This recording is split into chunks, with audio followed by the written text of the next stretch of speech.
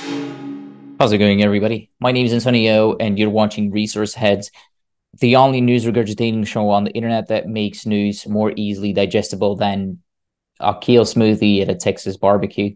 As you would know, I'm the only host on the internet that has both has orange hair and it has the sense of humor of a grumpy cat attending a dog parade. So if that rubs you the wrong way, please save yourself the time. Don't waste your time and just move on. There's better videos out there to watch.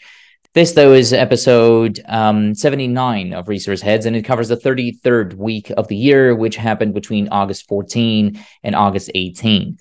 Now, if you've watched more than one of these, first of all, congratulations. You might just have become my new therapist, and you're probably also more interested in me than my own wife. Don't worry, though, I'm not going to charge you in deeply insightful punchlines, jokes, or any directional market commentary. That's not what I'm here for today. But I will make you listen to my rants about, China at the beginning, but that's going to lead into gold, copper, oil. And then eventually I'm going to talk about uranium. There's quite the interesting things happening in uranium. And obviously, I also have Luke Denhava from golddiscovery.com for an interview because he predicted in 2016 he predicted the end of the bear market in gold and in gold stocks almost to the day. So I have him on this week to, well, I don't know, just to see if he still feels as lucky now, and of course to talk to me about what's happening in the junior market besides the regularly scheduled human horrors beyond my soulless comprehension. So yeah, I want to start with an overview of just generally global markets and how they are influencing commodities. I'm just going to go through a couple of headlines that show or suggest, maybe better suited here, that suggest where we might be in terms of commodity demand. I'll try not to share my personal opinion too much, but really only go through the headlines and through some of the data that I'm seeing. And I guess what better place to start with than China, which is again going to be the focus on today's rant. And I'll start here with some hard data first, and then I'll move on to some other headlines out there that explain what this hard data means for various sectors like gold, copper, oil, and so on and so forth. So Monday was a news-heavy day for China with it's actually really a week worth of news in a day with industrial production, retail sales, and fixed asset investments being announced, as well as unemployment rate. Now, simply put, they all missed on expectations. They all came below last time's numbers, suggesting a contraction in the Chinese economy. Retail sales for July, they were expected to come in with a 4.5% growth, but they came in with a 2.5% growth. And that was also well below last time's 3.1% number. Industrial production came for the same period for July. It also came in below expectations, which those expectations were set at 4.4%, but they were met with only a 3.7% growth. Fixed asset investments only grew by 3.4%, where a 3.8% growth was expected, which would have been in line with last time's numbers, but this time they came in below last time's numbers.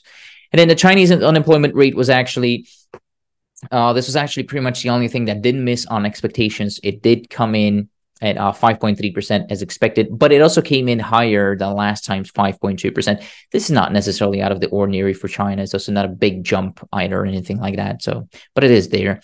Then later on in the week, the Chinese FDI, which is short for foreign direct investments, also came in below expectations because where a growth of 2% was expected, we saw a decline. A big decline too of 4%, but that isn't something to go too crazy about either because China regularly goes through these pockets of negative growth in their FDI, and they're also investing, as I reported last week, plenty of money in the natural resource space abroad. So there's that. Now, in response to all that, what happened this week was very important, and that was that China's central bank cut its interest rates. So they they didn't pivot, actually, because it might have been unexpected to some, though, specifically because this is the second time China has done this in 3 months. They cut their interest rates earlier this year as well. Now, that's not normally how the central banks in China, how the central bank in China has operated over recent past. They're normally not as aggressive in their rate cuts. They're known to sort of employ a wait and see type of strategy to for a while at least, after making a move. But again, this is the second time in 3 months. So it is notable. Next week is also important for Chinese interest rates because the PBOC will be publishing its LPR, which is short for loan prime rate. So if they cut that, they're basically saying, we want more loans. We want the banking sector to put more money into the economy. And that would make total sense to me, considering what I reported on last week, which was that China was heavily missing out on new loans. It was not adding as much money in loans as they were hoping for. And therefore, I suppose that was going to slow down their economy. And I still believe that. I guess this is mostly seen across markets. By the way, what's happening here with the rate cuts, it's seen across markets as too little, too late, though. And if you don't believe the market, well, then you might want to believe Evergrande, by the way, is the second largest property developer in China. And they have filed for U.S. bankruptcy protection under Chapter 15.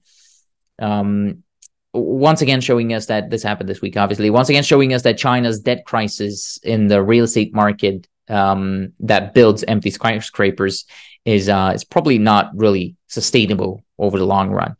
And this comes on top of multiple reports, though not always trustworthy, but multiple reports coming out of different corners of the world, China itself too, showing declining prices of the Chinese real estate market. So Evergrande, by the way, is still in negotiations with its creditors, so they might be able to get out of this one without crashing everything around them. But smaller real estate developers in China have already proven that it wouldn't be out of the ordinary for a complete bankruptcy to occur in those debt-ridden companies, really. So, which, by the way, this basically leaves buildings half finished, half unfinished, if you will. It leaves workers and suppliers unpaid, and it also leaves it leaves a big hole in the heart of China bulls generally. So, as well as just regular Chinese folks who generally really love real estate as an asset class. I guess it's a very cultural thing, but yeah. Anyway, so this debt restructuring that Evergrande is going through is actually pretty important for the whole world. I think it's not only China, because China is the biggest, if not the biggest, at least a very, very significant trading partner for most of the world. And more importantly, perhaps, they're the US's biggest trading partner. So obviously, I'd hope they can resolve this. I don't want to see it crash and burn. But again, I wouldn't be shook if they didn't, because of what I just told you at the beginning of this, as well as last week's episode about the economic data that's coming out of China. Now, cutting the rates was not the only thing that China did. Apparently, they were injecting quite a lot of money in the system. They injected specifically 204 billion yuan through 7-day reverse repos, while also cutting borrowing costs by 10 basis points on those to now 1.8%, which was also made clear this week, by the way. But that's generally seen by the market again as too little, too late. And that may sound weird because the push for stimulus in China is not small. This is, cutting the interest rates was not the only thing they did. They've tried doing a lot. But those are not small efforts, right? But they are, as many again said or are seeing, they appear to be too little, too late, with the too late part being the thing that's really causing the trouble here. They should have really done that earlier, or at least that's the commentary that I'm seeing out there. But okay, this is Resource Talks, so let's talk about the Chinese economic data and how that ties into the resources market before all four of you still watching realize that discussing the news is kind of like trying to teach an environmentalist basic physics or teach me how to do division in my head. It's entertaining, it's occasionally baffling, can have a couple of laughs, but it's ultimately a waste of time. Gold's a resource, right? Somehow a controversial resource these days, despite it literally doing nothing, almost nothing, besides it being a pet rock for libertarians. But okay, I'm not afraid of that. I'll talk about gold. I don't mind. I'll share the news that I'm seeing, and I hope to get some pushback in the comments on why this news doesn't matter. But the Chinese don't only love real estate as an asset class; they also really, really, really love gold. And it looks like falling retail sales might be an issue for gold, because while China is making an effort to increase its central bank reserves denominated in gold, which basically means that their central bank is and has been buying a lot of gold. They've increased their buying of gold, and as I've reported, and by the way, it's probably a whole lot more than what you and I can see. But the point is, most gold demand comes from China and India, number one. Matter of fact, when it comes down to jewelry, China demands about 4 times as much gold for jewelry as the third one in the list, which is the US. And why that matters is because most gold demand in the world about 50% of the world demand for gold is jewelry related. That's kind of hard to say. And only about 23% comes from central bank buying, and then about the same comes from bullion investors. And those are global numbers, by the way, not only China. That number for jewelry demand, when we zoom in on China, that number goes up in the 60s, well above 60, actually. So it goes from about 47 on a world scale to well over 60 of China's demand for gold. That is in the jewelry sector. So conclusion, the Chinese really like gold jewelry. It's, again, a cultural thing. So with the Chinese economy not looking as healthy, to put it mildly, I guess, their retail sales falling.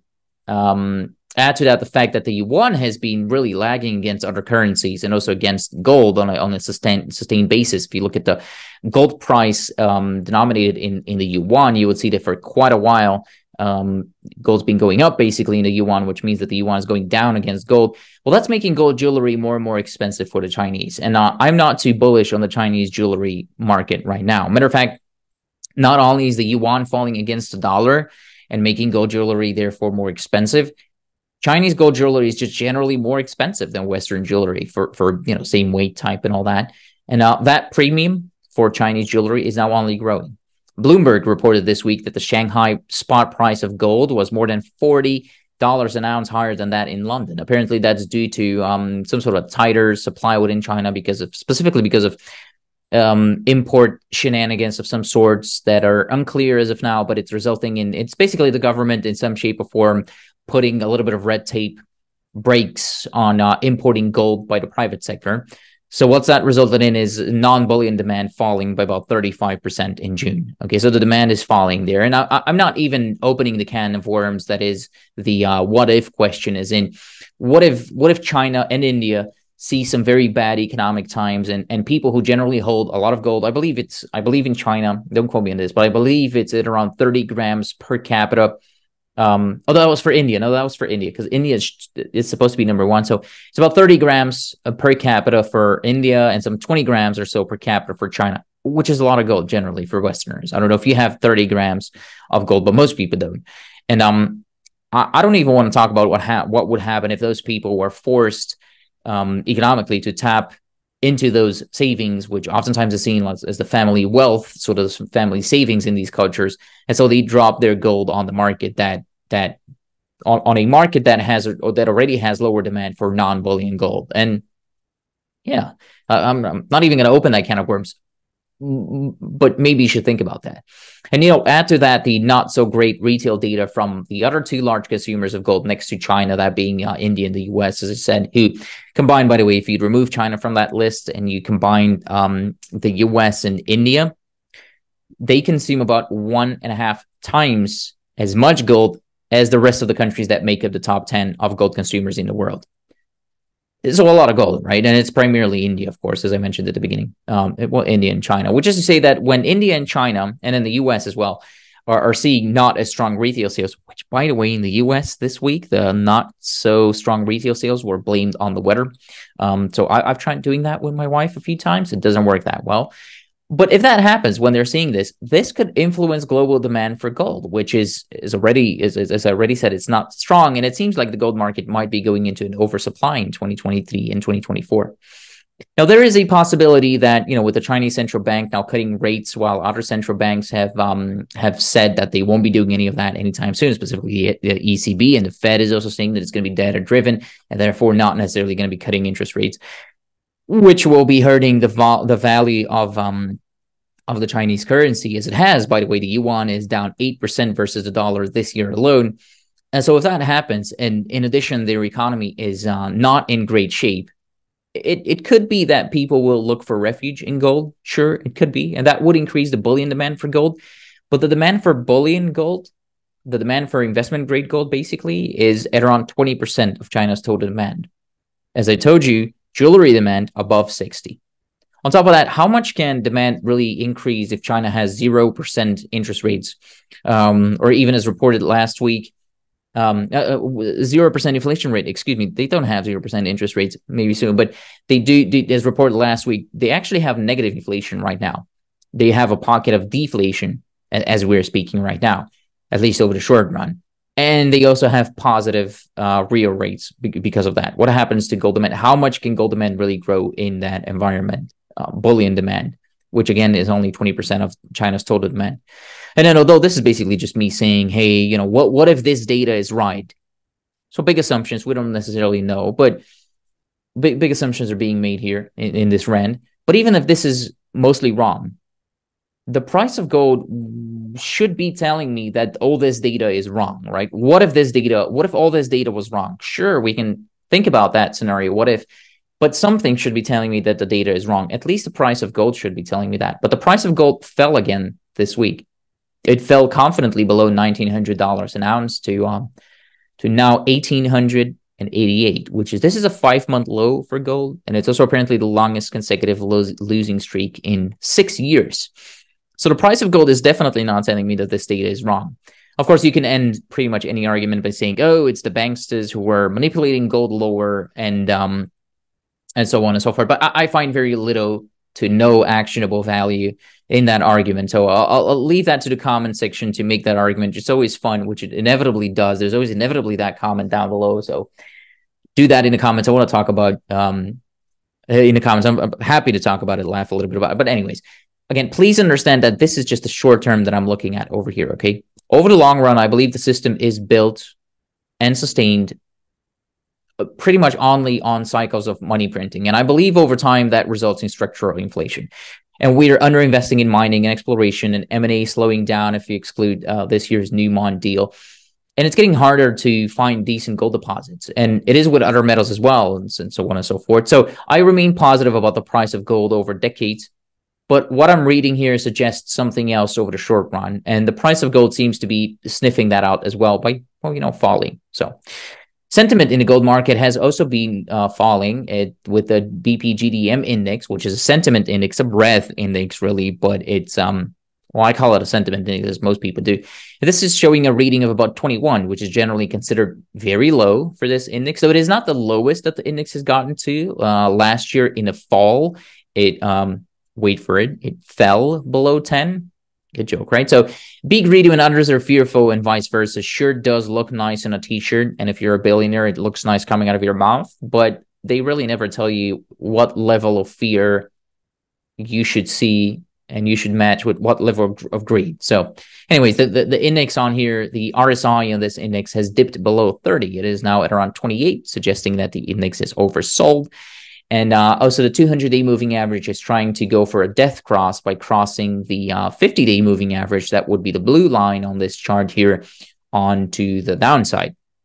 And that's typically not a sign of turning around sentiment, which is, well, the sentiment is further supporting the data that I've ranted on, that I've ranted on about so far in this episode. So the data is not telling me that gold should be going up. The price of gold is not telling me that it's going to be going up, and the sentiment is not telling me that it's going to be going up. And maybe you could try making the argument that rising prices will, rising costs for mining, they will make miners unprofitable, but they aren't. At least not most of them. Subminers are losing money. The bad companies are obviously losing money when they're mismanaging their companies. But even still, if they were, I believe the average all-in sustaining cost would be at around $1,300 right now.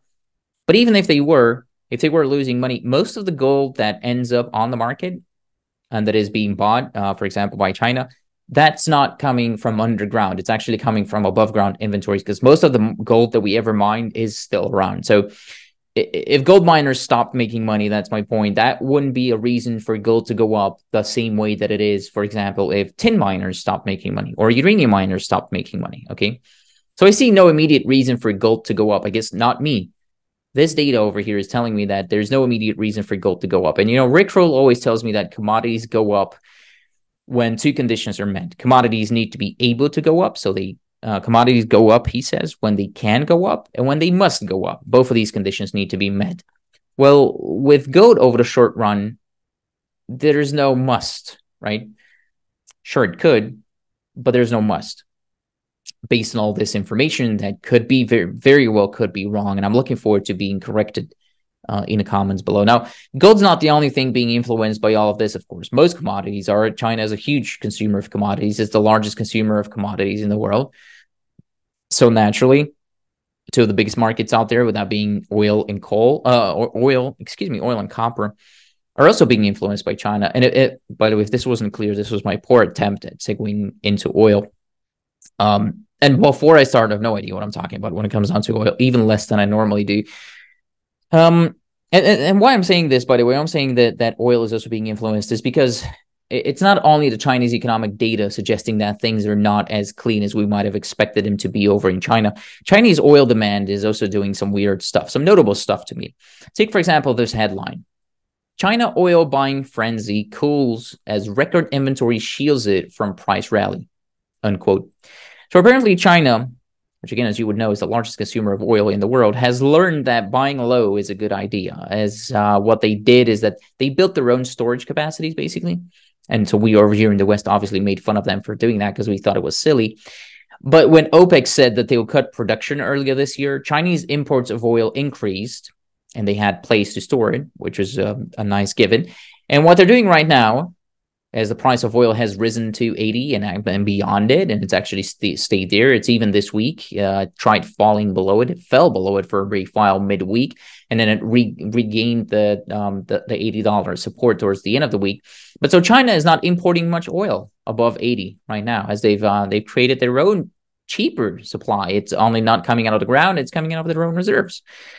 Now, if they were growing as we might have expected them to be growing, they would have been importing oil right now, even more oil, and they would just be keeping their reserves full. But I guess the word that I'm looking for here is lackluster demand. I don't like that word lackluster because it's really used in the media a lot, and I don't know, I don't have a good feeling, but lackluster demand. So it's not like there's no demand for oil, but it's just lackluster demand, as the media would write it. Well, that's pushed oil from its intermediate term high of around 90, not quite, but almost 90, to now, about 80 a barrel right now. So basically what happened is that China saw low prices. They listened to OPEC announcing production cuts. They saw the war was not getting resolved anytime soon, and they were preparing to reopen their economy with a boom. So they stacked oil to historically high levels, but the economy never recovered as quickly as expected. So the demand for oil is just not as expected. It's not as high as expected, leading to increasing the reserves instead of drawing down on them. And so the reserves are now sitting at all-time highs, at around the billion barrels mark. That's historically high, quite a lot of oil too. But they now do have a lot of cheap oil, and they will not need to buy at around $80 or $85 a barrel to fill up their reserves because they're pretty much full. Okay, it made sense. At least to me, it makes sense. So that, at least what they're saying in this article that I just pulled up on here, this analyst over here is saying that this will sort of cancel out the moves that OPEC has done, particularly the Saudis. You know, when they cut back production. They're also extending the 1 million barrels per day production cut into September, and they're saying that they'll extend it probably beyond September as well because of what's happening in China. And well, actually, I do want to vent a little here because it's not like these evil overlords from the OPEC countries want to push oil to $500 because they will make a bunch of money if that happens. Sure, they would make a bunch of money if that happened. But looking at what they've been doing recently, they're businessmen. They need growing prices. They need high prices. But most of all, they need stable prices that are payable and by their clients that are demanding more oil. So that's what they really want. They want to sell oil at reasonably high prices, not kill off their own demand, right? So their actions, as far as I understand it, earlier this year were mostly about managing the price, not squeezing it higher to new all-time highs. So if that was your bull thesis, I don't know. I don't quite understand the bull thesis of, OPEC is going to save me. They're going to squeeze my price to $500 or whatever it might be. So when they announced cuts earlier this year, many ran to Twitter to say that it was bullish oil, and well, it actually has been, right? That the oil has gone up a little bit, but just not in the proportions that most claimed that it would be, because this was never really intended to put a rocket under the price of oil. It was meant to put a floor under it, because the Saudis were really more right on China's demand than you and I have, and so they've been managing that by cutting supply. And so now the Chinese only have a 14 million barrel order for November delivery, whereas that number was well into the 20s earlier this year. It was at 22 million barrels in June. This, by the way, comes on top of the news coming out of Iran this week. Iran, by the way, is not an OPEC country, so OPEC cannot, I guess, legally stop them from increasing. I guess they could go to war with them. That wouldn't be too surprising. Hopefully they don't, of course. And so apparently that's exactly what Iran is planning on doing. Nobody can stop them from increasing production. And the country's vice president showed up this week saying that 67 oil and gas projects were going to be operational. New oil and gas projects were going to be operational by next March. And that's expected to already be felt in the short term as well, because they are promising to up their oil production around 3.18 million barrels per day to around 3.5 million barrels per day. But here's the catch, and why I'm bringing this up in the first place. China is Iran's biggest oil customer, with about 1.5 million barrels of Iranian oil going towards China daily. Well, not daily. I said it wrong, but it's 1.5 million barrels a day of their production goes to China. So out of the 3.18 million barrels per day of production right now, 1.5 million barrels per day was meant for China. Well, with China slowing down its imports of oil, but Iran growing its oil production, where's all this going to end up? I don't have that answer. I'd like to ask somebody that question. I've stayed away from oil. I haven't done oil interviews, although they're very doomsdaysy and they get a lot of views. So I might have to do one. But I don't understand the market well enough. Although I guess I'm starting bits by bits to understand some parts of the oil market, but definitely it's just too deep. It's too dependent. It's dependent on many factors. It's incredibly financialized. It's incredibly politicized, geopolitics, and so on and so forth. So it's nearly impossible to be consistently right on oil, especially if you're me. So I try not to share my opinions that would be worthless. As worthless as hiring a broker to be your marriage counselor, which I might very well have to do one day. But so instead, I try to just go over the news and tell you what I found during the week. But again, as all other things, this is going to have to be a team effort. So for the connoisseurs among you, I'll go to the comments and talk to me about oil. And to my fellow plebs who know nothing about oil like me, go to the comments and read them and see where I was wrong and be part of the discussion. This is sort of what I'm trying to stimulate here. But again, can and must go up. These news are not necessarily telling me that oil must go up over the next 6 months. Maybe, well, sure it can, but it doesn't have to, because oil producers are by far not struggling. They're pretty much printing money like there's no tomorrow at $80 a barrel. So there's no immediate reason for oil to go up the way that I see it now. And I guess one of my main takeaways from this whole fiasco with China is, at least since I've been following China, is that, and I was following it during the lockdowns, sort of when I started following it, is that this is why theses that are supply driven are just better theses. That's for example, why I prefer uranium over lithium over oil over the next 5 years. But I do understand the appeal of oil and copper and so on and so forth over the next 20 years. Because again, I believe we're not investing sufficient funds in mining and exploration of natural resources. There's a big ESG push that's hurting oil and coal too. Did I say oil and copper? I meant oil and coal. And that's on a global scale too. But I'll rant more about that as we move forward, I guess. But the point is, that I don't see the must for oil to go up over the short run. I do see an absolute must for oil to go up over a decade's period. Now, having mentioned copper, though, you guessed it, the short term isn't looking too good for copper either. That's because Chinese inventories of copper have fallen to very low levels. There's just about apparently there's just about 3 days worth of copper demand that's in Chinese inventory, which is very unusual for them. There could be two reasons here. Now, if you took the oil logic where the Chinese stocked up on cheap oil before the price went up, and they were right to do so because the price did go up, what does that tell us about them not having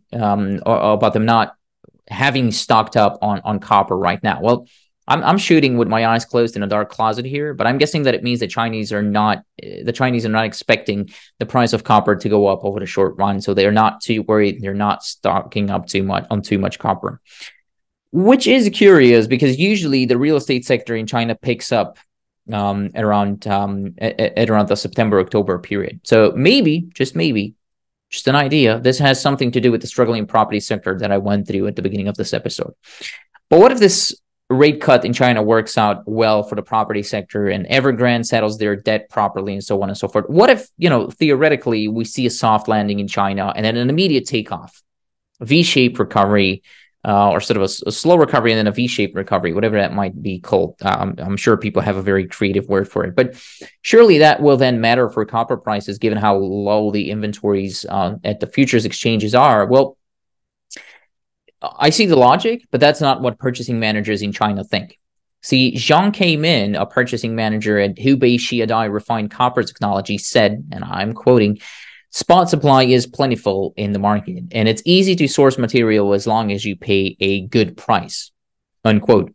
And apparently there is a market workings shift in China where, and I'm going to have to quote again, Chinese smelters have recently invested more money into manufacturing value-added products using some of their own refined metal, reducing the need to send supplies into warehouses. This is coming from a copper tube maker, by the way. The quote continues, "This is also more direct. Excuse me, I need to learn how to read. But the quote continues, there is also more direct delivery between smelters and consumers." The same person is saying, and he's apparently the client to be identified, whatever that might be, but unquote. Yeah. So yet again, one data point suggesting a more short-term pain for the demand of copper out of China, which is the largest consumer of copper. And apparently purchasing managers are not too worried about the supply because they say, don't look at these above ground inventories that are reported on future exchanges. We've got plenty of copper. We're going to figure it out. Now, Chinese copper imports haven't really been dandy this year. Although, they say they have plenty, but their imports have not been really too high. And if you look at this headline that I have on here, China's imports of refined copper hit 4-year low. This is what the headline says. And yeah, Chinese imports of copper this year have been on the lower end. They're the lowest in 4 years, as this says. And this is only judging by the first half of 2023. And with the potential for a contracting property sector activity and manufacturing activity, as I've been reporting over the last couple of weeks, really, it seems things will be getting worse for copper imports over the rest of the year. And actually, things are going to get way worse. And this is like 100% certain here because Jim Cramer tweeted this week saying that he's bullish China. He's not worried one bit, which in normal people's words means that China is about to become a wasteland at the quickest pace ever. And I'm kidding, of course, because my main ability is to be a clown, as you would know. I don't know how you haven't figured that out and haven't left yet, but if you're still here, I don't know, maybe something's wrong with you. But the point is China is not doing too well, and that's hurt most metals over the short run. And it's going to keep hurting them, I think. But wait, I know one thing. I want to go through that. Probably going to make this video too long, but the green economy will matter over the short run, right? Because our authoritarian governments will, this is going to be a rant, they will literally force us using the police that we literally paid for to buy, electric cars with solar panels on top or something silly like that. Well, possibly, I can see that happening in the West. I don't want to get too political. They made us wear face diapers for a long while, but the push is apparently not happening at the pace that we might have expected it to happen across the world. Okay, I'm going to quote this headline here. Indonesia delays investment plan for $20 billion climate deal, unquote. Remember the $20 billion deal that Joe Biden nearly forced upon Indonesia, the one where, again, he almost forced this upon them to go for a $20 billion loan so that they can literally kill their energy sector and build, idealistic, unreliable energy sources. By the way, their energy sector is heavily dependent on coal, as you would know. Well, they're now pushing back on the launch of it. They're not saying it's not going to happen, but they're saying that it's going to be delayed. And I'm mainly bringing this up because I've been reporting on nations left and right that are pushing back against the silly climate plans that are really nearly forced upon nations across the world from a Western angle. So yeah, I don't like that way. I don't like that word, by the way, climate, because this is nothing to do with climate and everything to do with total control. But I said I'm just not going to get too political because many countries are pushing back on it. Okay, and the energy transition, as it was promised to us in 2015 or whenever it might have been, it's just not happening on that time frame. It's not happening anytime soon. It's not happening by 2025 or 2030 or even 2050, if it ever is. So again, I want to emphasize that although I'm not a fan of top-down investing, but top-down investing, by the way, is where you pick a sector and you allocate following some framework. Then, for example, you're going to look at the economy. You're going to say, okay, I think that we're going to have quite a lot more batteries, so I'm going to go into lithium, and I'm going to buy 3 producers and 2 developers and 1 explorer and 1 royalty, whatever it might be. I'm not a fan of that type of way of thinking. That's called top down. As you know, I myself pivoted to I used to be a fan of that, but I pivoted and I'm trying the bottom up approach now, which basically puts emphasis on the individual companies. And so I take it the other way around. I look at, first of all, I'm going to look at the companies number one first. I'm trying to specialize in recognizing real discoveries before the market does. That's not for everybody. I do this absolutely on the daily. It's pretty much become my job. So for the people who have studied their own situation and picked the top-down approach, which is absolutely nothing wrong with that. It works out for quite a lot of people. So if it's fitting for your own portfolio, do that. But so for the people who have picked that, all of this that I'm saying today, and I know I'm repeating myself, but all of this is proof to me that a supply shortage-driven thesis is much better than a demand growth-driven one, which is why when someone tells me that, for example, the growth in uranium demand is going to be slow and therefore they don't like uranium as a sector to invest in, I make sure, first of all, I make sure to tell them they're wrong because of overfeeding, reactor life extensions, restarts, SMR, and so on and so forth. But I also tell them that even if demand for uranium would just not grow, it would just remain here for the next 5 years, which it won't.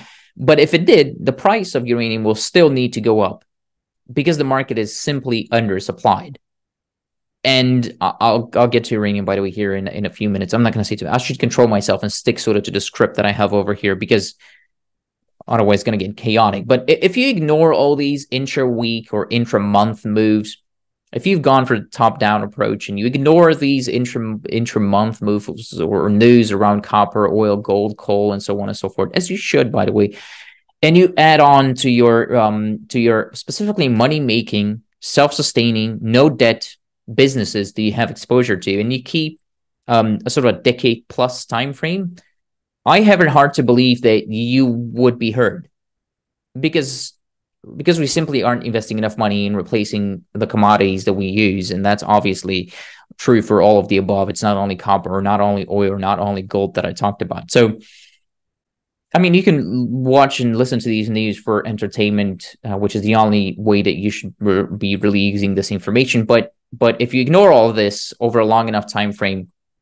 and if you add on to quality businesses that are making money, they don't have to dilute you into the stratosphere, and they're not going to go bust.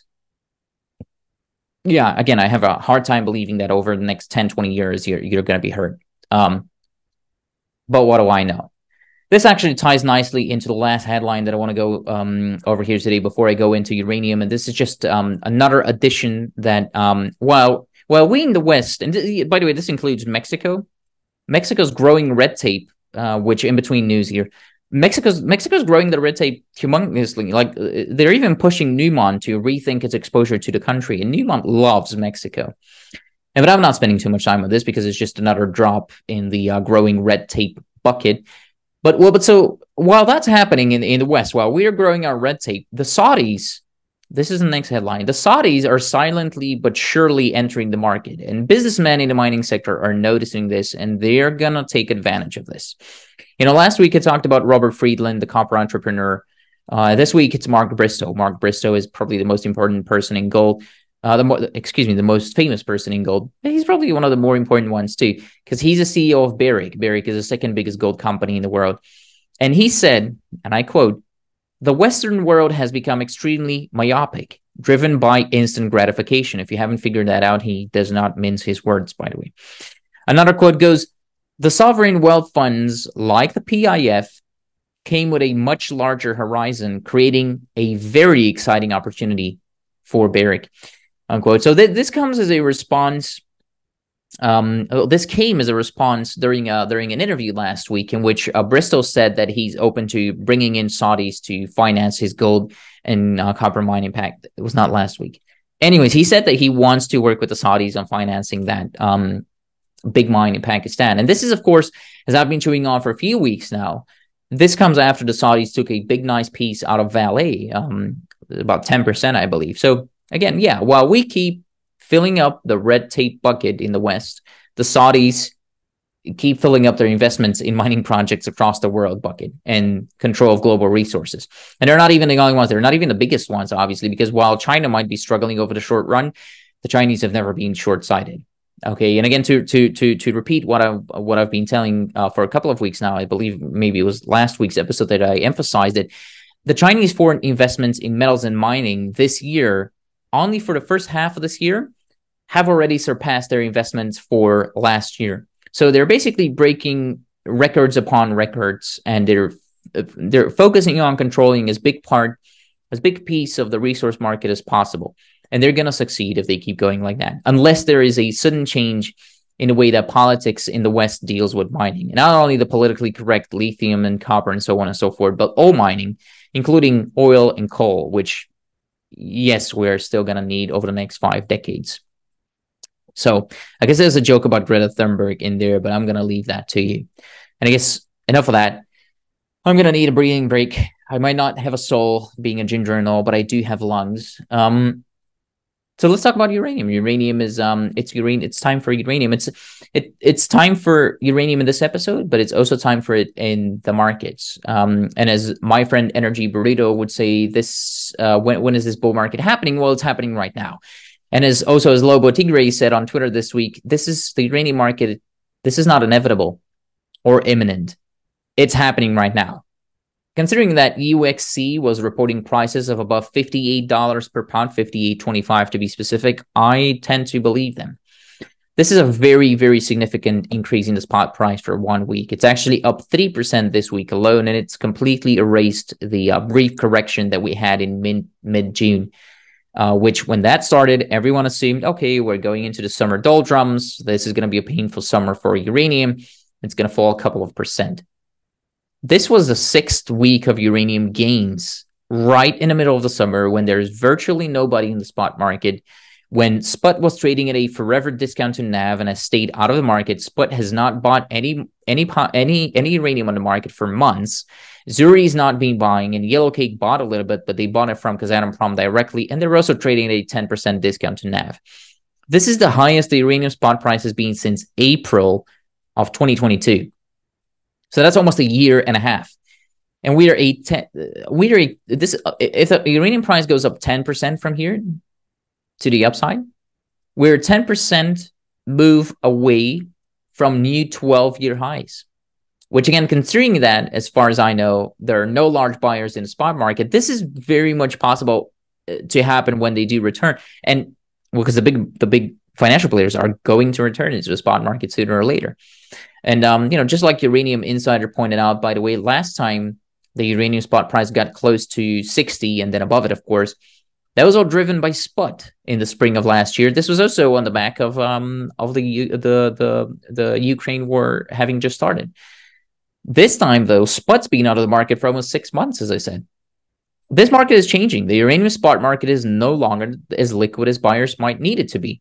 And this is on top of the replacement rate contracting that it's almost impossible not to go into it anymore. So the spot market is tight. Term market is also tight. And that's also happening while the sentiment in the broad market, when it comes on to, unpopular risk on assets, is completely in the toilet. And on a week where the thing that actually makes uranium miners and developers valuable, without being physical uranium, of course, when that thing goes up goes 30% up in a week, their stocks were caught falling. So while the spot price is up 30%, the Uranium ETF was down 1%.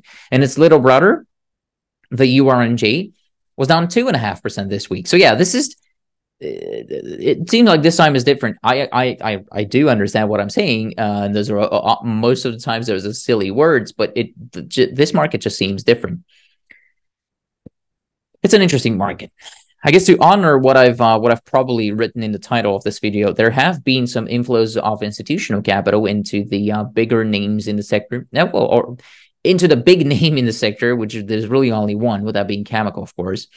And it's widely known, and I've also reported on that throughout the year, that Stanley Druckenmiller likes trading Cameco. He bought some Cameco shares in Q4 of last year, and then he sold all of it in Q1 of this year, booking a small profit. And then he now appears to be back in Cameco with a larger position this time. It's about a $30 million position. Now, not only the Druck was buying Cameco in Q2, by the way.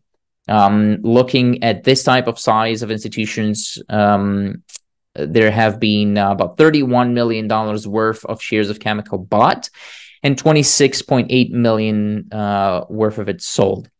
Generally, this is actually a calm quarter. There's normally bigger money flows when it comes down to institutions. So there wasn't much institutional volume in Cameco, and other buyers, by the way, included, he was not the only one, as I said. So other buyers were Ray Dalio, Joel Greenblatt, and Stephen Cohen. Stephen Cohen, by the way, has the largest position of all of them, of about $53.5 million. That's the market value of his position. So it's pretty big. On the sellers' side, there was Jim Simmons. Did I say Gene Simmons? It's not Gene Simmons. This is not Kiss. It's Jim Simmons. And there's also Ken Griffin.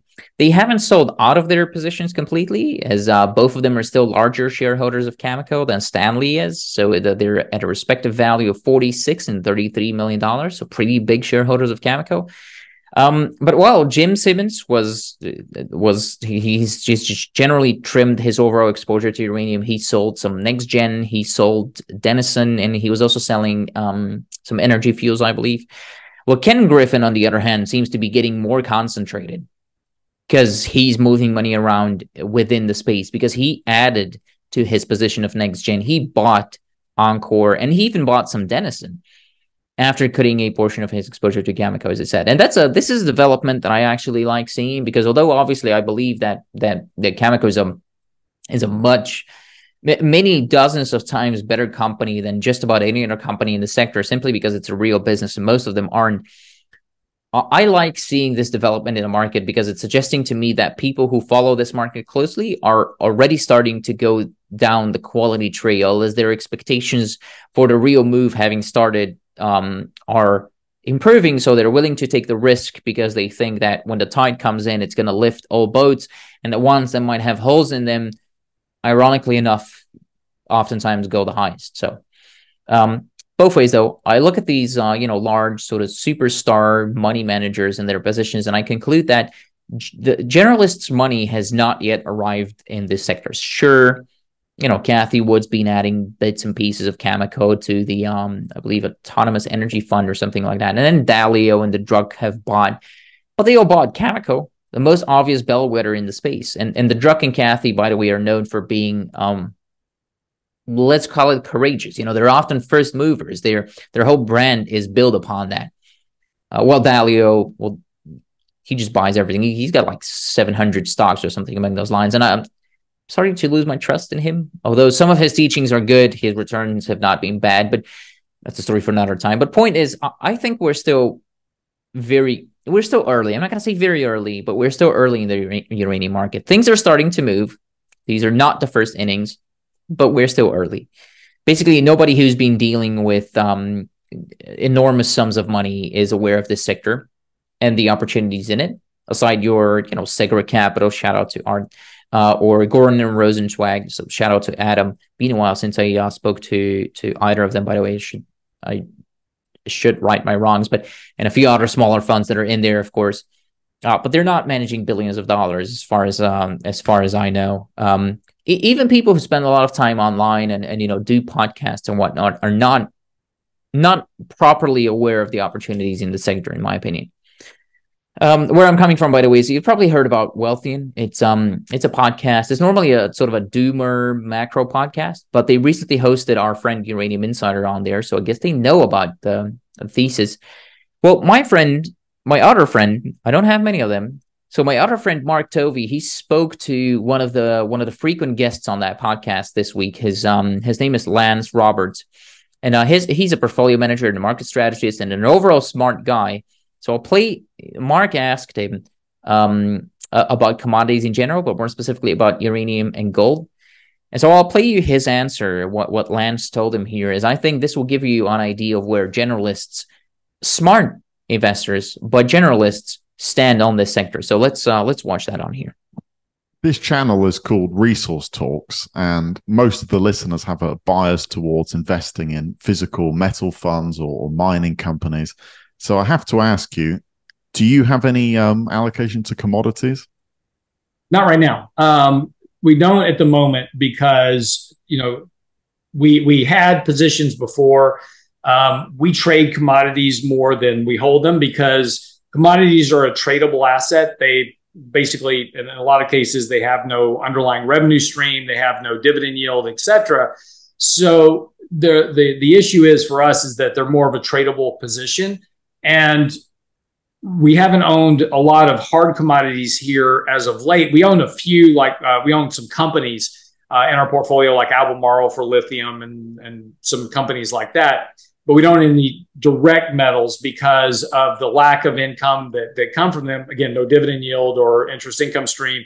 And they are a pure play in terms of just an expectation on changes of commodity prices. And again, gold as a factor has not performed well over the last couple of years. And so one of the things that we try to watch very carefully in our portfolio is drag. So if we have a position that's not performing, then that's something we don't want to own until it starts to provide positive benefit to the. Is it necessarily just a short-term trading position there? If you've got sort of a long-term thesis about the adoption of nuclear energy or something, couldn't it make sense to buy just a physical uranium holding or a big uranium miner like Cameco for the long term? Yeah, if you believe that nuclear energy is going to be a big adoption, and that we're going to go back to building nuclear power plants, then that would be a logical play.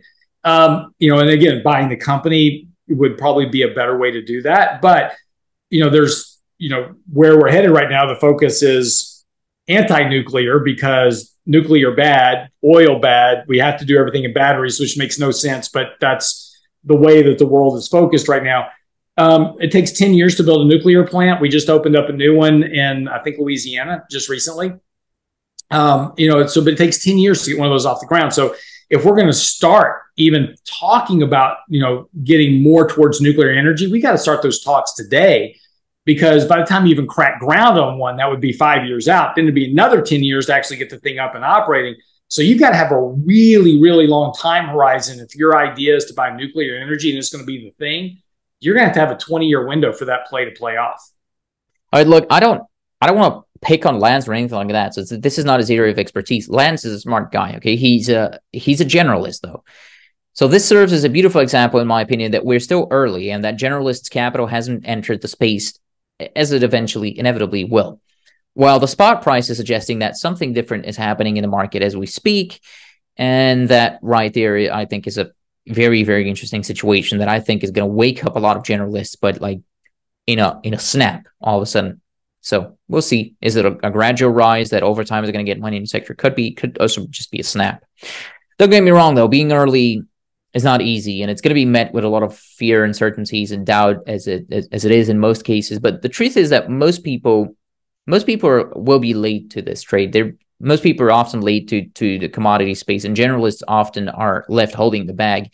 They get afraid and sort of disappointed with the sector overall, and they go out of it for another 10 years, and they come back when they see it start getting interested in stuff like that. I'm early. I've been early. I've actually could have made quite a lot of money in uranium if my head was on my shoulders and not inside one of my bodily cavities. Because I was talking about uranium publicly in 2018, 19-ish. But anyways, that's me. I messed it up personally. The thesis didn't do anything wrong. But you're either early or you're late. Or you're lucky, I guess. Most people are not early, and an even smaller number of people is lucky. And most people are late. None of these things are wrong, by the way. I'm not bringing this up to tell you, oh, go ahead and buy uranium stocks right now. I cannot do that, because different strategies work for different people and different investor profiles and different psychological profiles and different financial situations and so on and so forth. I cannot give advice to 20,000 people. I wish to 2,000 people simultaneously. But I can tell you that you need to pick one of those. Okay, you need to choose to either be early which is now, be late, which is somewhere in the next 3 years, or just be lucky and bottom tick this whole thing. Oh, I sincerely wish you can do that, and I wish you luck if this is your strategy. But whatever you pick one that works for you, for your personal situation, for your emotional profile, and so on and so forth, for your psychological profile, for you, the amount of money that you can risk, your skill set, the amount of risk capital that you have, because this is a risky sector. And just stick with it. Pick one that you want to do without being emotionally influenced by what's being said or done online by whoever else. And if you cannot do that, just exit out of the echo chambers. There's no reason to watch this. I mean, if you decide that it's too early for you and you cannot take the waiting and the drawdowns that will inevitably happen, that will keep happening in the sector, and you've decided that you're going to wait for a breakout and confirmation, that's when you're going to enter, missing a little bit of the upside, but having, sort of downside protection. If that works out well for you, if that's who you are, if you know when a breakout has happened and you can recognize it and you can ride that wave to the upside, don't be influenced by, nothing knowing ginger randomly on the internet like myself.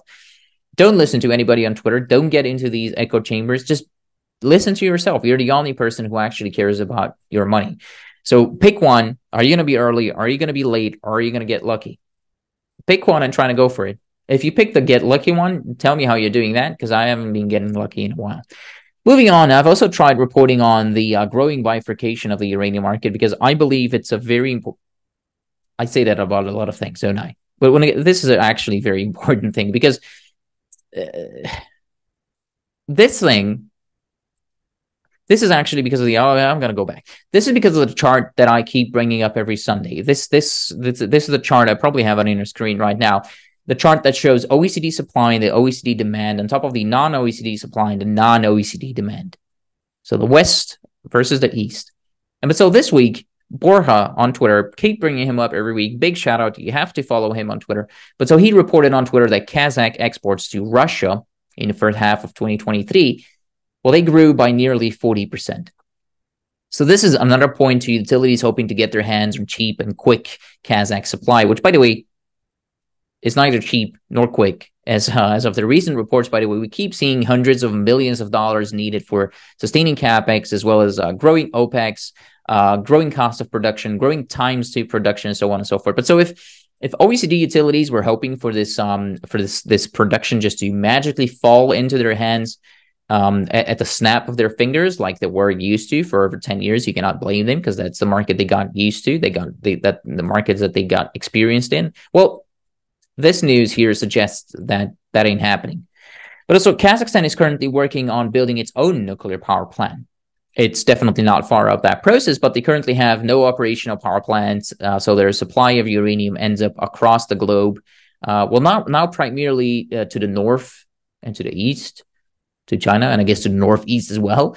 But they're moving up the process. They are now at the public hearing stage for a nuclear power plant. It's not a sure thing. It's not for today or tomorrow. But again, this is a perfect example of what the Uranium Insider always says. Skate to where the puck's going, not where it's been. And so Kazakhstan also announced who the possible builder of said reactors might be. And they said that it might be Korea, but it also might be China or Russia. That's basically their short list. So if you had any doubts as to who Kazakhstan is siding with during this new Cold War, then bits and pieces of news like these should help you clear those doubts. But okay, all of this demand is way up in the future. Okay, definitely not for today or tomorrow. But you know what is? Reactor life extensions. News came in on Monday from France that the country has approved its first ever reactor life extension beyond the 40-year time mark that reactors were normally supposed to operate. This is the Trikastan nuclear power plant that has now gotten green light to operate for another 10 years. What's more important for this specific piece of news is that this is only one of the 32 reactors of this type that France built between 1977 and 1988. Just in between, by the way, notice the period of 11 years. This makes it an average of 3 reactors per year built in that period. So this is just a small point here that if there's a will, there's a way. Those reactors have operated safely ever since they were built quickly and they were built cheaply. But anyways, this is a side note. But EDF, the owner of those reactors, said that from the ones that are still operational among those 32 reactors, they are going to apply the same procedures and I guess try to get reactor life extensions and all of them. So this is actually very important news because reactor life extensions is immediate demand for uranium. This is really the new reality. This is where the puck is going to. It's starting to arrive. It's not completely there yet, but this will be a normal thing. Just like I reported on Sweden last week, I believe countries will start pivoting back into nuclear. I believe Germany is going to do it. Germany, I believe the people in Germany are getting fed up with the current political situation, as Mark Nelson reported on Twitter. And they're also getting fed up with not having, clean, cheap, reliable energy. And France, of course, is not the only country making a move towards nuclear. Europe is not the only continent doing that. And the Canadian government this week also announced up to $74 million of funding for small modular reactors. Again, not immediate demand, but a clear example of major sentiment shifts, and that's what we're currently undergoing in this sector. Now, for those of you who are thinking that mines will be cheap and easy to build, it's like, okay, but when the price of uranium goes to like 70, then all of a sudden we have all this supply because, cyclical and so on and so forth. Well, I have another interesting piece of news this week coming out of Iran, where we see that Iran has broken ground on its on a new uranium mine. Most people's hair is probably standing up when they hear uranium and Iran, but Iran is actually planning on building a nuclear fleet for about a total of 20,000 megawatts of nuclear capacity. So pretty ambitious plan, pretty big nuclear plans. And they've been, well, it's Iran, they've been, what's been happening there. They've not necessarily been the most supported country out there for the last 50 years. So they don't want to depend on anybody for their fuel, which would be logical. You think that would make sense for any country out there, but Western politicians wouldn't agree with you.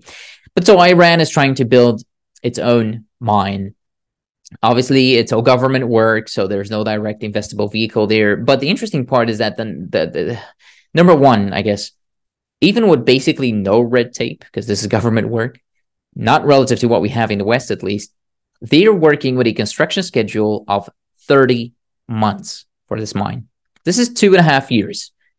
And the first phase of the project, they say, is going to cost them at least $240 million US, $250 million. Now, that is considering that they get it built on budget and on time, by the way, which is not necessarily usual in the mining industry. And again, this is not your typical route that mining companies go of your scoping study into a PEA, and then into a PFS, and then into a feasibility study, and then into a final investment decision, and then environmental studies, and then studying the animals and the soil and the plants and so on and so forth, and then start looking for financing and so on and so forth. This is, as far as I understand it, they're skipping all of that, and they're just starting to build the mine, which I'm not advocating for doing in the West, of course. I'm just saying what they're doing and how long it will take them, which again, even skipping all these steps, is going to take them 2.5 years.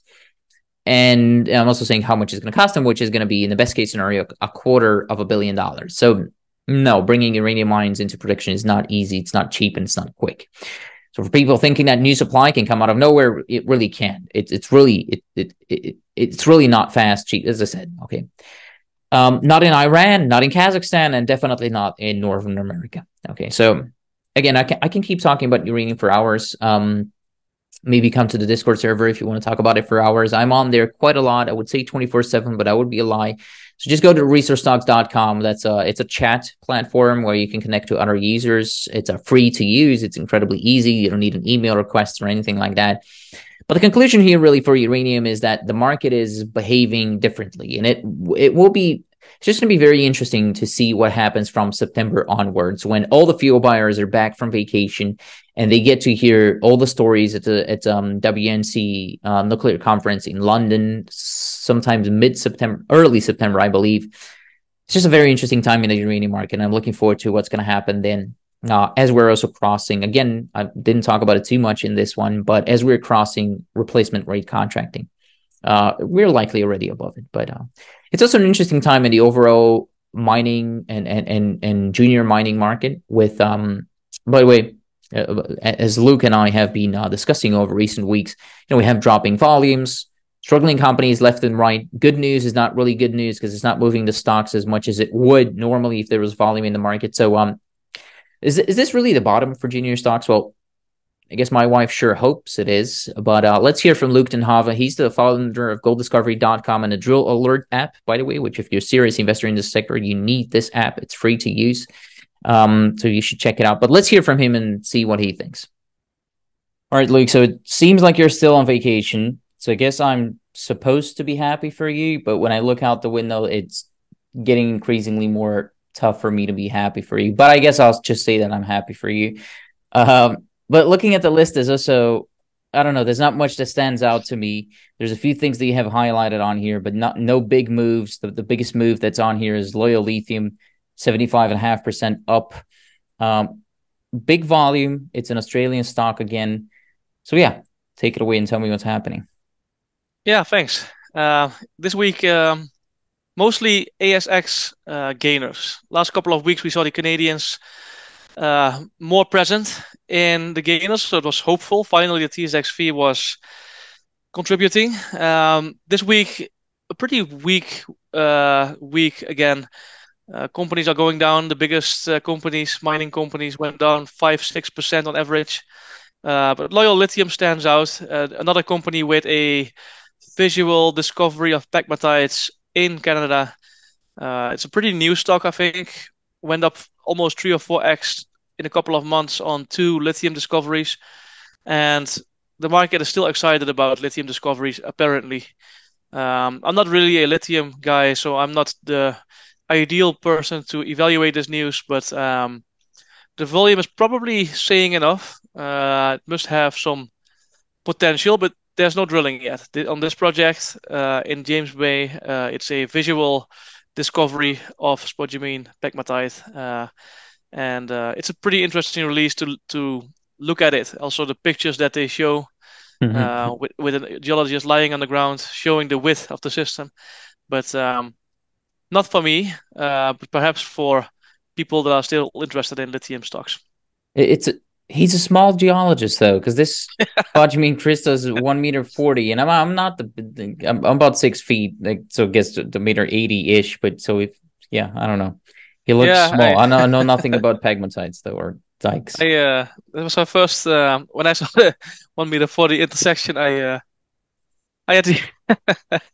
Yeah, you're right. It's an interesting sight to say the least. Okay, what else? You have another ASX company on here. Take it away. Yeah, Noronex. I never heard of this company before. Looked at the news. They are drilling in Namibia through 70 meters of cover, and they just went through the cover, and they confirmed that by this news release, and they confirmed that they are drilling. No visuals, no other things than a drill announcement, which is a bit funny. Perhaps we will see something more about this company soon when they have some visuals or have some essays.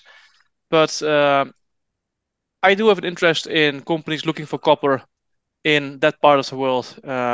So it's something on my watch list. I never heard of this company, so I highlighted it, but I have nothing more to say about them. And then the number 3 company is Spark. And the interesting part about this one is this is the third company in a very short period of time that goes up 50 or 40%, but some other companies went up 100% on a lithium acquisition in Brazil. So apparently, Solis Minerals sparked something with their acquisition of lithium in Brazil, because now a number of companies are acquiring land in Brazil for lithium, and an announcement of this acquisition is enough for a company to go up close to 50%. So another one that a company I don't really know, but sometimes if you discuss it a list like this week by week, you notice the similarities in reasons of moves, and that's clearly still lithium, and it's clearly still lithium acquisitions in Brazil. So that's the only reason I highlighted this one. Another story, a very different one, is Shibugamu. This is one I know personally a bit more because I own it already for many years. And this is a company with a copper project, a pretty big copper project in Shibugamu. Shibugamu is an area in Quebec, and I think a number of companies tried already in the past years to consolidate all these projects because there are several copper mines, high-grade copper mines in this area. Dore is a company that did it, and they are drilling already for a number of years. And Shibugamu owns the other half of the region, you could say. And Toma Gold, which is a tiny company, really a tiny company, they are acquiring this project from Shibugamu and from Sokwem. And they must have a financier behind them because it's a $2 million company, Toma Gold, and they're buying the project for 3 million in cash, almost 3 million, and 6 million in expenditure. And the other East block, they have an option for $11 million from Shibugamu, which is more than the Shibugamu market cap right now.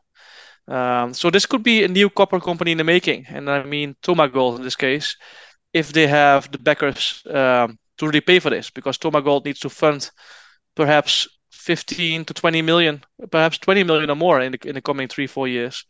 And you talk about a $2 million company.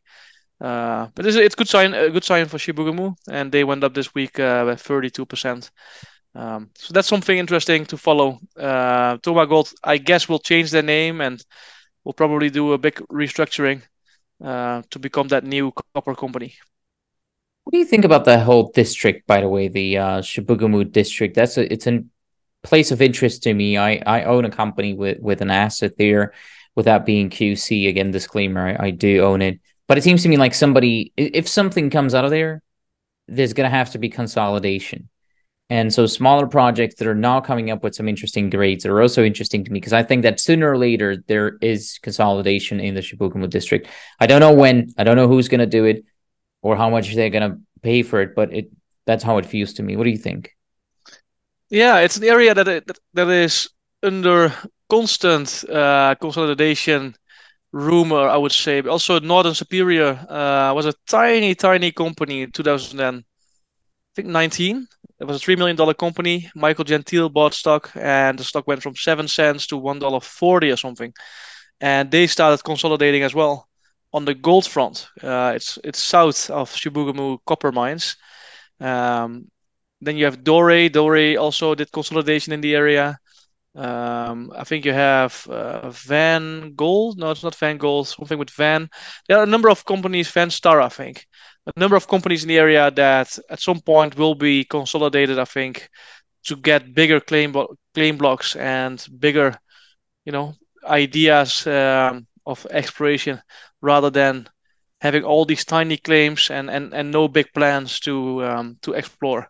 So it's probably a good sign that bigger groups are trying to consolidate the area, and in the future perhaps there are only 3 or 4 or 5 claim holders left instead of the 10 or 20 holders that they are right now.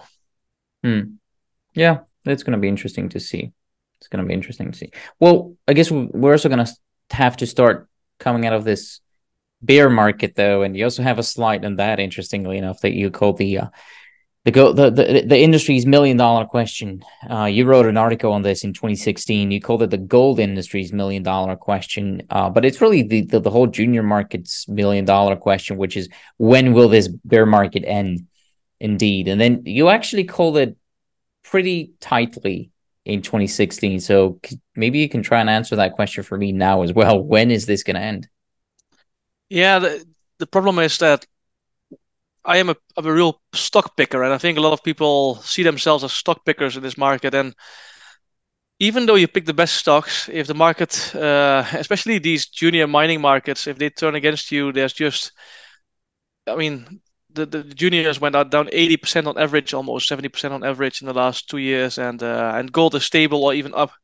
So this is just a violent market. And in 2016, after a number of years in the markets, I felt the same way. And on the 23rd of January, I wrote an article about gold, which I never did before, about gold, but also about Newmont. I took Newmont as a sort of representative company for the sector because the GDX and GDXJ didn't exist in 1996.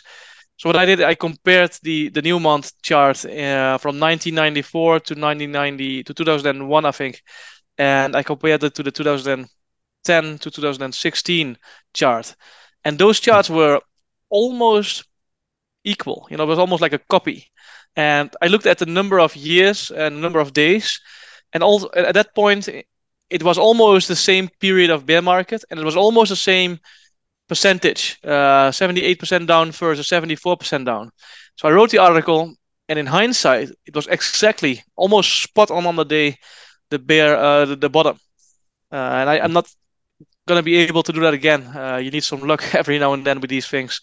But I started looking today into comparisons. I mean, the chart is not looking that great right now if you compare it again in this way. I have the impression that there may be another, we may get another V-shaped bottom, which would mean that we get a little bit more pain in the coming months. Of course, these overlaying charts is a fun thing to do. I wouldn't say that's the best, the best guideline to find your bear market end or your bottom. So what I also did is I looked at a couple of companies, like how did they behave at the end of the bear market? And what you typically see in most of these companies, even in the illiquid ones, but also in the more liquid ones, is that you get a number of days, 4, 5, 6 days of really big down moves. I mean, in the more liquid names, of course, on liquidity, and in the smaller names on very little liquidity, but still a number of -5, -6% days in a row, and really like capitulation, followed by not like if you look at the chart, it's almost like an immediate rocket that goes up after that, and it's not like that in reality, because if you look at it day by day, you get a couple of very good days after that, and then you get another 9% smash down. So as an investor in the market, if you have to analyze it day by day, you have no clue.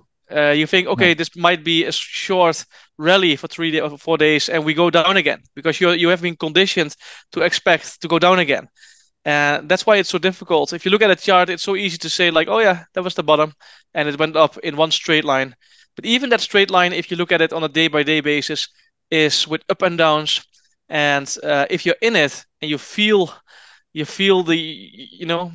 pain of the thing going down or the excitement of the thing going up, it's way more difficult. And that's why I looked at a number of stocks. I've got two of them with me right now, the GDX and Probe, very different type of products, but where you see that that the bottom in January isn't that obvious if you look at it on a day-by-day basis. But when you look at the GDX in February, suddenly you see the volume going up almost every day, and you get a 7%, 5%, 6% move up in a row. So perhaps if you really want to jump in after the bear market ended, you have to wait for a moment like this where you really get a confirmation. But in the juniors, what you then see in the juniors is that a stock can go 30 or 40% up on almost no volume, and then suddenly you realize, oh, perhaps we are finally in that bull market, and you missed the first 50%. So to play it in the perfect way, I think, is close to impossible, or you need to be very lucky. That's sort of the conclusion I draw when I look at all these different pieces of evidence from the past. It's a good conclusion because, one, there's a lot of people out there pretending to know, and then, they would publish things like, okay, sell or buy, because they think, okay, now it's really when it's going to be. And you can try your luck, and it's kind of funny when it works out, but it is in big part luck. Now, you can, however, increase your chances of getting lucky, I guess, if you stack up a couple of things. I mean, if you make a checklist of, okay, we have dropping volumes, we have duration, then you bring in other things from macroeconomics and so on and so forth to maybe get a sense of, are we closer to the bottom or are we closer to the top, or like, do we seem like we're undecided, so halfway? Something along those lines is more realistic, I think. But in the end, you made a good point that, at least it is my opinion, and I know that it is your opinion. It's better to understand what you own than to know than to try and guess when exactly to buy it. So what I mean by that is that you need to look at the companies that you own, and you need to understand the companies that you own and what catalysts might be driving them. Because as we're talking, we've been talking for a couple of months now. Every week there's a stock that's doubled. There's a couple of stocks that have doubled. On good weeks, there's dozens of stocks that double. And if you knew and understand the company and understood the company before that, you could have participated in that run while the whole sector is going down. So this is a decision that people need to make for themselves. Like, do you want to be, a market timer, sort of a generalist, or do you want to be more of a specialist and understand one subsector of our crazy sector? So I think those are all good points. Yeah, that's exactly what it is. I think if you put, I mean, a significant amount of your capital into Aston Bay 2 weeks ago or 3 weeks ago, you could have a phenomenal year at this moment. I mean, you could have, I mean, you have to have the guts and the vision of, hey, at this moment, this stock is cheap because this news is completely changing the game. I'm buying 20% of my portfolio, and I'm not recommending this, but I'm just saying, like, as an example of Aston Bay right now, and you would be up 4x on that investment, which could completely save your portfolio for the year. But if you look at, I mean, that's really picking a stock on news. What I'm also doing is looking at companies that are already cheap, and they can always become cheaper. But if the insiders own enough, if the fundamental projects that they own or whatever they fundamentally do is really amazing, and you know what they are doing, and you know the risk of what they are doing, and the stock is cheap, and in the best case, they even have some cash on the balance sheet for some reason, because they've raised money at higher levels and they still sit on that cash, and they don't burn it too quickly. You could already be buying right now, even if there's a potential drop coming. Because if you look at the seasonalities of this market, I'm not completely sure, but I don't think we've ever seen a real bottom in August or September. In most cases, these bottoms happen towards the end of the year, early in the year when the markets really turn, or perhaps earlier, maybe in April. But I cannot really recall a long-term bear market of at least 2 years, let's say, that suddenly ends in September and starts running. So my best guess is that we have a little bit, at least either sideways markets to go or some downside that may be coming. Um, I always like the month of September, October, because that's when the best companies often start to already outperforming a little bit. Some stocks go down up to December into the tax loss selling season, but my experience is that the best stocks sometimes already bottom in the first or second week of October. So I think the coming 2 months are going to be interesting for the market in general. Probably if you are a macro news follower, I think there's a lot to come that should answer a lot of questions in the coming months. So there's a lot of tension in the global markets.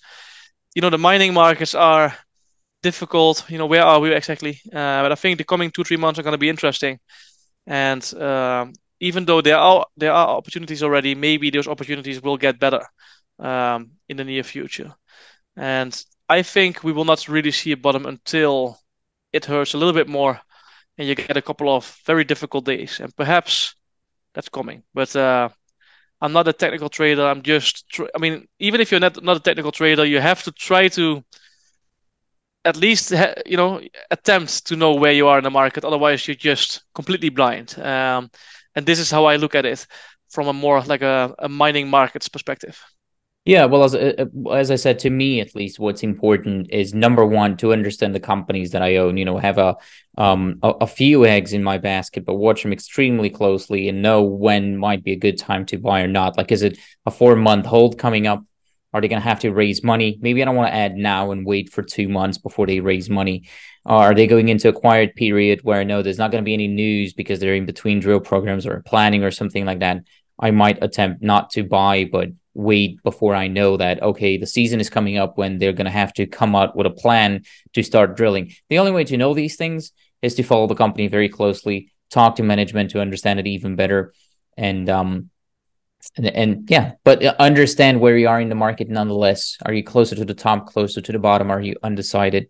You know, there's this old saying, sell in May and go away and come back on Leggers Day or something along those lines. And Leggers Day this year is on September 16th. So that's about a month away. And it'll be interesting to speak back. Obviously, that's not true all the time. Otherwise, we'd all be rich and AI would be working for us. But yeah. Yeah, for sure. I agree. It it is most important to watch your own stocks very, very carefully and know you know what could drive the company, and indeed know what kind of uh, moments that are important for these stocks will come up, such as a 4-month hold period. Um, Recently, I started a Twitter account called Cap Alert. It's probably a little bit for junior mining geeks, but so I don't think it will attract a very big market. But what it does is it tracks the financing closure date, and then after 3 months, it gives an audit alert automatically saying like, hey, within 1 month, this stock will be free trading. And if you think about it, and that's why I often emphasize the share structure and how to look at how the company finances. Because what you often see is that the company issues 20 million shares and 20 million warrants, for example. And what we also show is the volume in those stocks. So, for example, today or yesterday, there was a stock free trading within a month, 8 million shares and 8 million warrants. Average volume, we show in those tweets, 40,000 shares a day. So how can a market with 40,000 shares a day consume 8 million shares and 8 million warrants, especially if they are in the money or if they are above the financing price? And that's why these markets are so difficult. We issue millions of stocks, millions of shares we issue, and the volume is tiny, tiny, tiny. So you need the generalist to come in, volumes go up for these stocks to finally go up again. Otherwise, there's just too much supply for most of these tiny stocks to go up. Because every time they do a financing 4 months later, these retail investors and perhaps funds start selling again. And how to overcome that? Only by doing good financings with good people, I think, and having the right projects and people running the company, or having a big bull market, because then all the stocks typically go up for a short period of time in most cases. So often it's only 6 to 12 months, and then you get a bit of a lag again. Mm. Yeah, that's one thing that I also ask out of CEOs when I interview them. I ask them who exactly are you going to be raising money with? Where are you going to place most of those shares? And when they tell me something like, well, people or they give me the name of a broker, and then I keep pushing until I understand who is going to be holding these shares and what do they want to do with them. Are they trading? Are they going to write the free warrants? And so you keep pushing through these things. And sometimes it's interesting to me when CEOs are surprised that I'm asking that question because they don't understand the significance of it. And that in and of itself is actually already a good answer. So that's a good point. 100%. I think it's, you cannot, sometimes I want to repeat it, you cannot think about it enough. 8 million shares of supply, 40,000 shares of volume per day. If you then see a financing with 150 participants, on average $10,000 per person, per participant, then there's only one thing that could happen, is that these people start selling after 4 months, especially when they need to raise cash again for the next deal. And that's why it's so difficult. And sometimes that's why it makes it easy, because these stocks go down so much that they get undervalued. And if you then start buying it in the market, it could even be a better moment than owning a warrant, because sometimes you can buy it at 50% discount of the placement price. And then you rather have a cheap free trading stock share than a unit, including a warrant that is overpriced in hindsight. So I think the significance of that in these markets is not to be forgotten. I agree. Okay, what else? What else do you have for me this week? Or do you want to go enjoy the sun? I'm probably going to enjoy the sun. I don't have much more. On the news front, there was not anything that really stood out to me. Perhaps other people see things that excites them, but I didn't really see news that excited me this week, and at least not in this list. Some companies went up less than 21%, the cutoff points this week, because sometimes what we don't have in a list is companies that go up on high volume. For example, Snowline going up another 10 or 15%, but not enough to make it to the list. Sometimes we discuss the small stocks and not the big Snowlines who go up every week 10%, but do not make it into the list, but in the long run give a better return. So we always have a little bit of a focus on these tiny stocks, or stocks with really value changing news, and that's why we don't often talk about these bigger stocks. All right, that's it. This has been long enough. It's probably been too long, and this is all that I'm allowed to tell you this week. So go to resourcestocks.com if you want to, if you want to chat with other people and with me. And otherwise, if you found anything of value in this report, please do let me know by subscribing to the channel or leaving me a comment to tell me how ugly my hair is and how annoying my voice is. But if you thought this was worthless, let me know. Let me know what you thought of all this. And all in all, I really appreciate you listening to me, putting so much time in these and listening to my random thoughts for some reason, which you really shouldn't take too seriously. This is not a joke. So yeah, thank you so much, and I wish you a great week.